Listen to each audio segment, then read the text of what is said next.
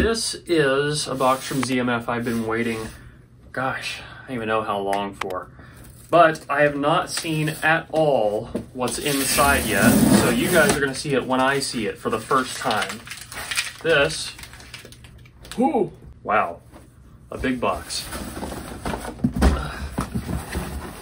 We've got some extra pads in here. Okay, I'm beating around the bush. Let's get this thing open. Oh, here it is. So this is my custom atrium. I told Zach, the owner of ZMF, I said, go wild, do whatever you want, just make it crazy. Don't let me see it until it gets here in my hands. All right, you want to come over here? Oh, that is insane. Oh my God.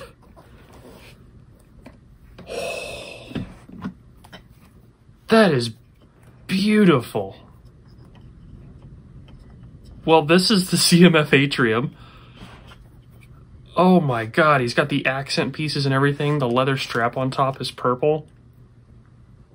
This is wild. Does that smell good? Does that smell like new headphones? Yeah? What about this? Does that smell good? It should smell good. I'm glad you approve. This is a work of art.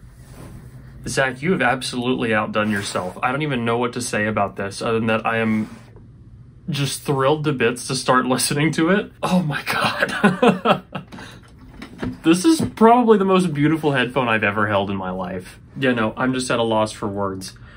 The other thing in the box is a Caldera that I'm going to be doing a review video on, so make sure you stick around and subscribe. You're not going to want to miss that. So this also had, right here, a little bag with a very, very nice cable in it. This is the balance cable. A note, I'm very much looking forward to seeing you, Zach and Bevan, at Can Jam New York City, but also I wanted to show you guys this because this Caldera is just too beautiful not to show off. Look at that red all the way around. And what's really surprising is this is actually a pretty light headphone. The Caldera I tried in SoCal was heavy, but this is actually feeling pretty dang light. This feels lighter than my LCDs up there. I'm gonna go listen to this and just feel like a kid in a candy shop for a few hours. So, bye guys, I'll see you soon. Oh.